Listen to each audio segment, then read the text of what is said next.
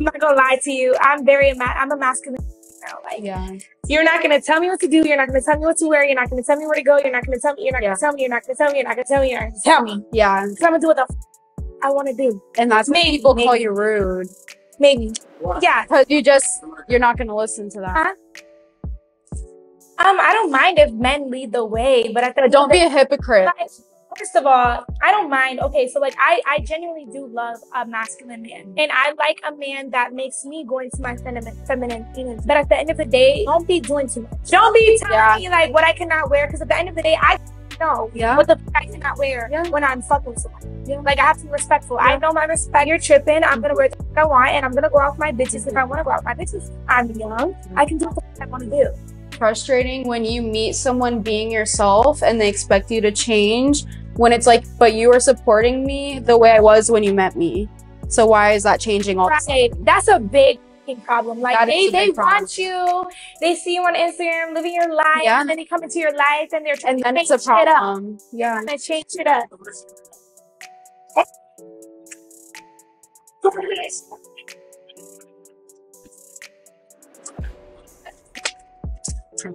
I'm yours for the summer, wanna drink until we drunk, I'm choosing, baby. Say, bruh, listen, check this out. My son brings something around like this, I gotta be the real nigga that I am. Listen, bro, she for the streets, guy. This ain't the type of woman you want to be with, man. She might look good, that box might be everything. But, bro, this is not a good woman. This ain't wifey. This ain't girlfriend material. You can't even have no form of authority over her. Listen to what she just said, man. She said, dudes be trying to change me and everything like that. When a man got a system, when he got a program, a fire organization, he can't let no worker, no employee, no player come in and try to run the show because he didn't get to what he got listening to these people, bro. It's like when you go get a job, bro, you dress a certain way outside of their doors. When you cross that threshold, they expect a certain type of decorum. And that's the same thing for you guys, bro. When y'all got women, man, and they trying to be these wild horses, dead that. Get them out of your life, man. They got another woman out here that'll get on your program, especially if you living in your purpose and you got some things going on for you. You have leverage. They don't. A pretty woman is a dime a dozen these days. Real talk. A man that got his shit together is not a dime a dozen. It's reverse. Ain't nothing feminine about her, bro. The only man that can control her is a man that's gonna beat on her. That's the only man that can control her. I promise you that. She gotta be afraid of you in order for a woman like this to listen to you, bro. In a relationship, you're supposed to use each other. What this means is if your woman is better at budgeting, let her do the shopping. If your man is better at cooking, let him do the cooking. If your woman is a quicker thinker, take her advice. If your man has more common sense, then let him be the brains in the right situation. Often, we as humans compete with our significant others, when in actual facts, we should focus more on becoming one with one another. I'm not going to waste my 3 hours mowing my lawn and all my acres of land. I'm going to pay somebody to do it. Am I less of a man? If I'm paying a chef to cook, am I less of a woman? If I value traditional values and you ain't present anything else. Traditionally, a man should know how to change a tire. Women don't want to watch the kids no more. They want nannies watching the kids. Women don't want to cook no more. They want a chef. They want to lay up and get by dildos and roses, and then want the nigga to still be paying for everything. And again, I feel like... Yo, if I'm wilding, y'all, hold me accountable. That's all I need to know. So I'm from Colombia. If you're a Colombian girl, you have 3-4 American guys approaching you, offering you money, and pulling out their passport, like literally, and then telling you, I'm American, like I'm actually looking for a girl, like I will bring you here, but it's just odd. Like, why you wanna get with a girl that doesn't speak your language and that makes up to $200 a month? You know, it's just odd. Like, I don't want to point fingers, but it's like, why are you looking for that when you can get a girl? Why can you not get in America, you know? Why you cannot get a girl? Is this black guys or white guys? I saw a lot of black guys. You know, it's odd. Like, the desperation that they exude is just weird. Hey, are you busy? Kinda, what's up? Alright, so I kinda got pulled over by the cop for speeding. So he was gonna give me a ticket, but I told him that you fell down the stairs, so I just need you to go lay out on the stairs like you fell. He said he won't give me a ticket if I'm not lying. Man, why you gotta be speeding, babe? Like, where you going? Babe, I have to use the bathroom, so I'm trying to hurry up, but he said if I'm not lying, he won't give me a ticket. Alright. You'll be laying out for me? Yeah, but I guess I gotta do an acting job, huh? I mean, I guess. I'm about to be there in like a minute, so. A minute? Okay. All right. Just let me know when you pulling up.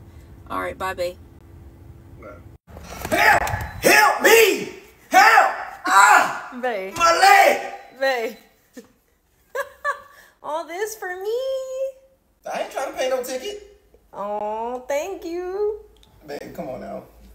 But the thing is, so if you're saying something to me, if we having an argument, right? But the thing is, so I'm literally nonchalant, not on purpose. I'm like, what okay, you so saying? why don't you care if I'm obviously mad in the conversation? It's not that I don't care. It's like the thing is, you're giving the energy that you don't care. I was just about to say, it's not that we that's the problem. don't care. You acting like you don't care. But I'm saying, Zay, off bat, you seem like a very relaxed type of guy. Mm-hmm. So off real, you probably, if you actually start yelling in a conversation or an argument, you probably real mad. Yeah, no, of course, bro. It's not that we don't care. It's just sometimes some stuff doesn't require emotions. I'm gonna listen to you. I'm gonna hear the concerns you got, and I'm just be like, okay, we're gonna work on it. I'm not gonna do. I can't. Because I ain't gonna lie, many times when men actually do raise their voice, like women start getting like very like hostile. Like, wait, why you getting mad? Exactly. But I'm not. What? You literally just said you trying to get me mad, man. Like, but I'm not. You can't win. I'm here now. Like I'm here. Like what's up? Listen. You're not going to say my son has flaws. We can get leave. Perfect. No, I don't have to leave. That dress you're wearing, we paid for. Let's calm down. You're not going to ruin my day. You are not going to say my son has flaws. Wow. Everybody has flaws, and that's why I love them. You can leave, Judy. Like you don't have flaws. You can leave. You can get out of my wedding now. I'm not leaving. That dress you're wearing, I'm paid for. Get out. I'm not getting out. Try it, and I'll have you arrested. Tony, get her out of here. This is not right. This is not. Let's respect the wedding. Fellas, don't be like this, right? Don't be no mama's boy, right? You gotta control your mama and your woman at the end of the day. Real talk. You can't allow your mama to mess up your blessings and mess up anything you got going. I ain't saying get married. I'm just saying, like, if your woman is a good woman and your mama the type of person who's rude and nasty to her, man, you gotta check your mama, man. I know you've been knowing your mama, I understand that, but bro, if you find a unicorn of a woman out here and your mama is wedging, herself in between y'all, bro, your mama really just one of these rashes that I talk about every day, if we being real. Your mama not a unicorn. The girl is, but your mama ain't, bro. Don't let your girl stand in the way, bro. A good woman these days seem like it's 1 in a million. You gonna let your mama stand in the way of that? Man, y'all niggas crazy. A lot of y'all mama mean as hell, too. What other bitch is gonna make you a sandwich and some chips for breakfast? A lot. No, you fucking didn't. Go get them then. Make that shit yourself. Give me that motherfucking chip. You don't deserve that shit. Why would you throw my sandwich on the floor? People constantly put in black women faces the statistics of we're the most educated and the least married, like it's impossible for us to do it at the same time. It is possible to get both, but you have to have that mentality from young. The mentality that was pushed into my generation's head from young was marriage, kids, get your education, get in your career, and then do marriage and kids. But they don't tell you the flip side of that is when you're older is more difficult. When you're older, it's more difficult to settle down with the right type of person. It's difficult to settle down with a person that you feel like is compatible to you. If you want to talk about finances, education, whatever, it's very difficult. If more of us knew younger in our 20s when we was out just we outside, and we were actually trying to zero in and trying to figure out who's the right person and trying to aspire to where we are now, we would be better off. It doesn't have to be for everybody, but I think there's a nice chunk of women that this is important for them to know.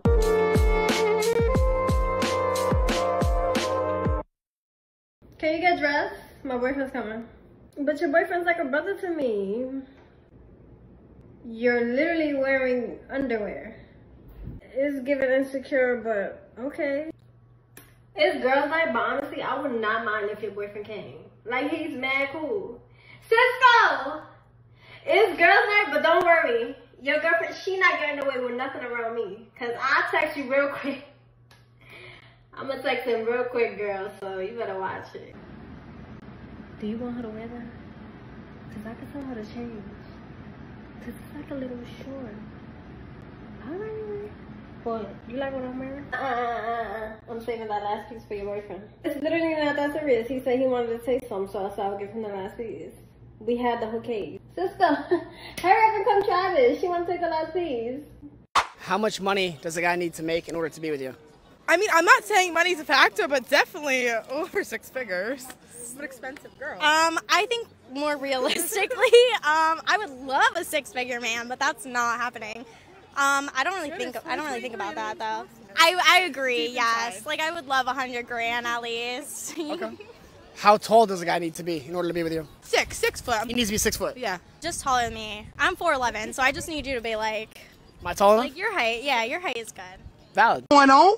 So you know what? I'd rather my nigga stay on this level right here.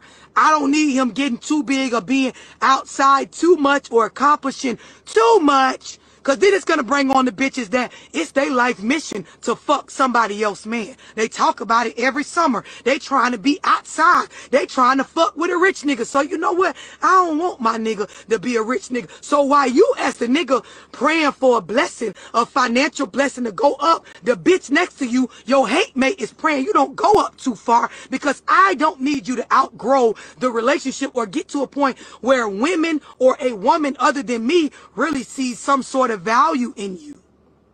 On a first date, where nigga take you to on a first date? Ruth Chris. I want to be on the top penthouse suites. Penthouse suites. Like, rent a hotel. Where we going? Let's stay the night. Like, no, I didn't say where your boyfriend. I said where you gotta get taken on a first date. I know. You said where? Ruth Chris.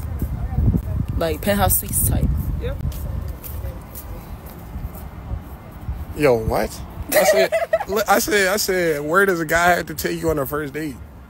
Ruth Chris. Yeah. Like penthouse suites. I want to be at the top looking over. Yeah, like I want private. Right? I want the extravagant food. Bring me my steak, medium rare.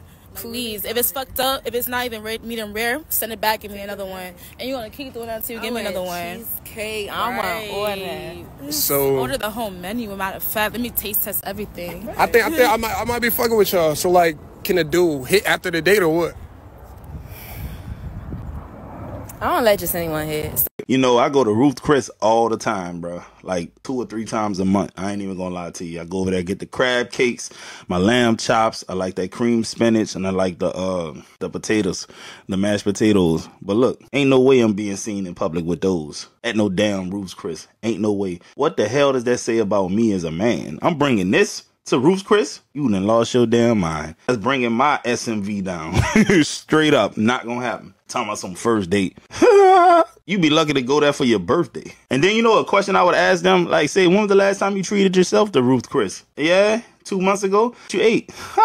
They gonna lie. She ain't never took herself to Ruth Chris. I bet you she haven't. Be 100% real with y'all. Y'all gotta stop falling for this, fellas, man. These women ain't worth no damn Ruth Chris, dog. Hell no, man. Very few of them are. I swear, man, like, I don't want to be that person, but bro, y'all know what's out here in these streets, man. These women ain't doing nothing but trying to jug, finesse, and finagle y'all, bro. And you gonna spend your hard-earned money on one of these and lost your damn mind, bro. I should slap you on the back of your neck if you even considered bringing a woman to Ruth Chris on the first damn date. What are you telling her? I'm desperate. That's what you're telling her. As soon as you say, all right, cool, nope. She got a sucker. And she don't respect you for that.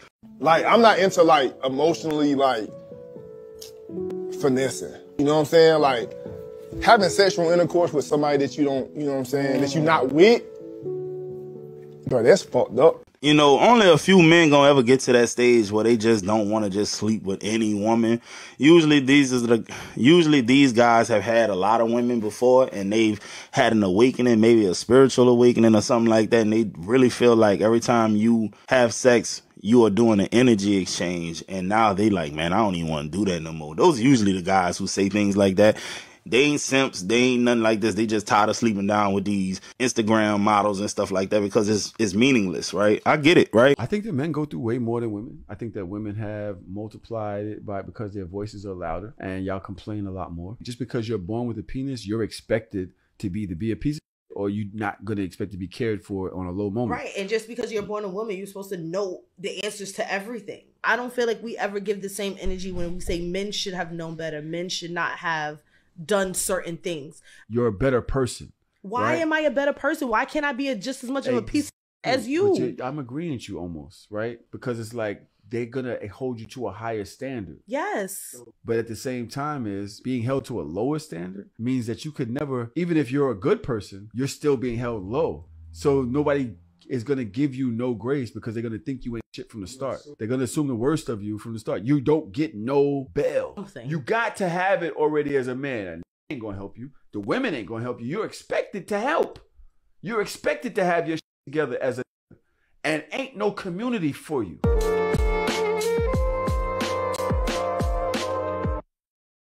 Why did no one tell me that men just don't get told nice things, apparently? Today I told my boyfriend, hey, you're deserving of love. And he cried so hard he got a nosebleed on my new dress. I'm not mad about the dress. I'm not mad about that at all. I'm mad about the fact that in his 18 years of life, no one, not a single person has told this man that he's deserving of love? Are you fucking shitting me?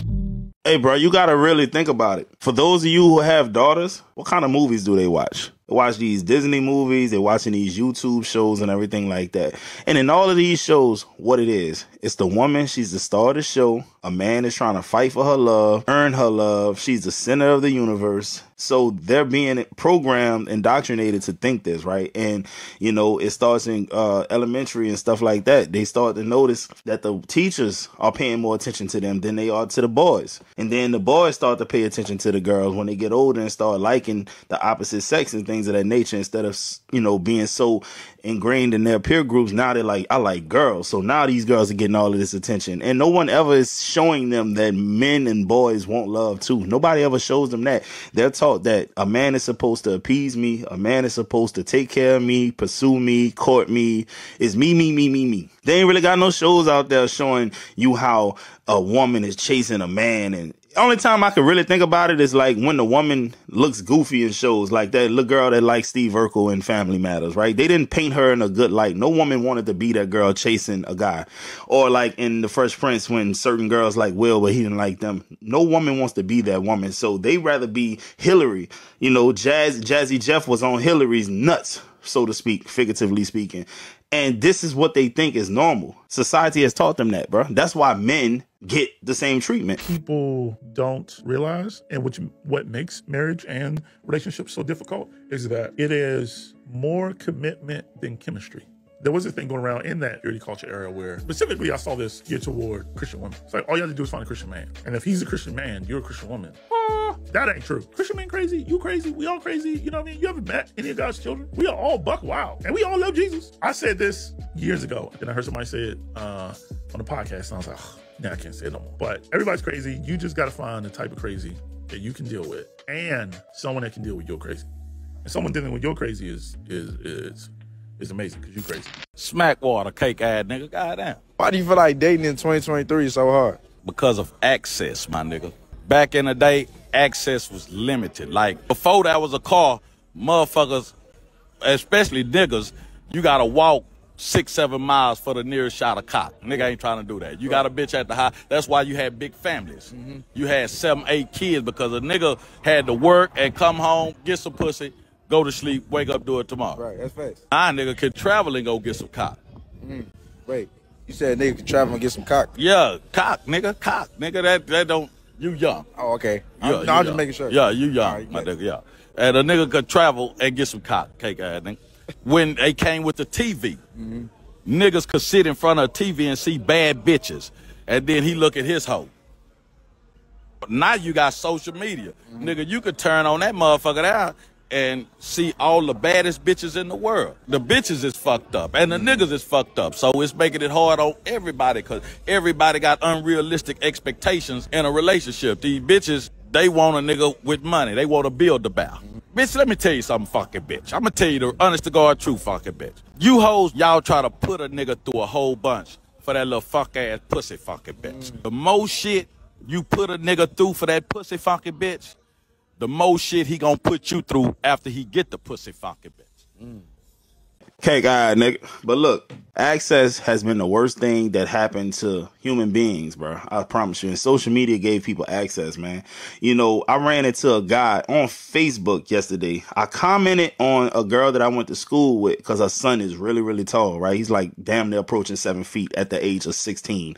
So I was like, damn, us shorter men, because I'm 5'10", say, damn, we hate when another man is tall but doesn't use his height to play basketball or something like that. And this guy commented, and I said, damn, I haven't thought about this guy since the 8th grade, right? Now imagine you're a woman. You haven't seen your high school crush since y'all graduated. It's 20 years down the line. Let's say this man is still attractive. He looks the same way he looked in the 12th grade. Hairline still intact. He's still in shape. She's married. She's unhappy. And he just says, hey, long time no see. I would love to catch up with you. She's gonna go. Before social media ever happened, bro, that was virtually impossible. He might live in New York. She might live in California. They're 3,000 miles away. Facebook, Instagram, social media in general has made our world so much smaller that we reconnect with people from our past. And that is a recipe for infidelity. That is a recipe for people to seem like they're unhappy. It's a recipe for everything wrong. And that's why a lot